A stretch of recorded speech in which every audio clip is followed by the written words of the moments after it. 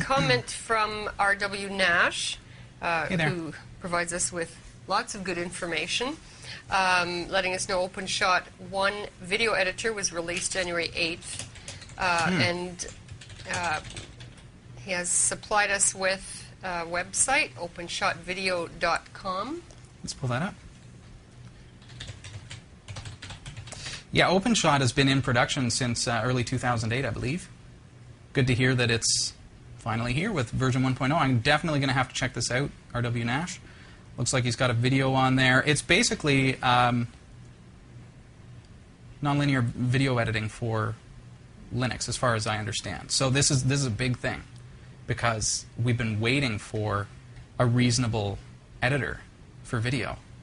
Not very big screenshots, so there's not much that I can show you here. But you can visit the website openshotvideo.com and check it out for yourself if you're interested in doing video production on Linux. Here's hoping that that's something that's really going to grow into a good piece of software for us to use for video editing on Linux. That'd be beautiful.